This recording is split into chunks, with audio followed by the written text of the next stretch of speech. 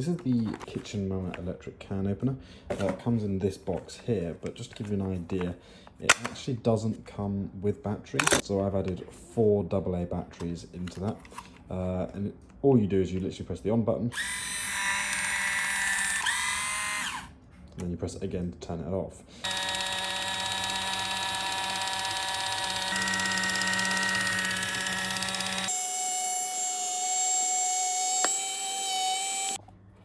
Okay, so there we have it, we're done. And just to show you, the whole thing pops off. It's really clean and there's no sharp edges. Now I've used this for a while now. I haven't noticed the blade dulling. It is very sharp and does seem to last for quite a while. As you can see, I've removed it. It's got a safe, clean edge. I'm running my finger along it and it's not cutting my finger at all.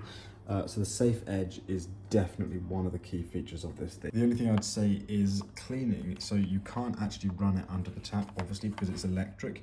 I usually just wipe mine off with a cloth, or I just sort of slightly put a damp cloth or tissue around this area with a bit of detergent on and then continue to wipe.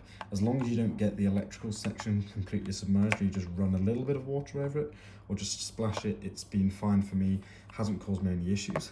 The other thing is the blade is supposed to be tilted like this. I've seen a few people asking if that means it's broken, but that just helps it cut, and I think it helps it sort of spin round easier. So it basically just catches on there, this spins round and it twists the whole can around.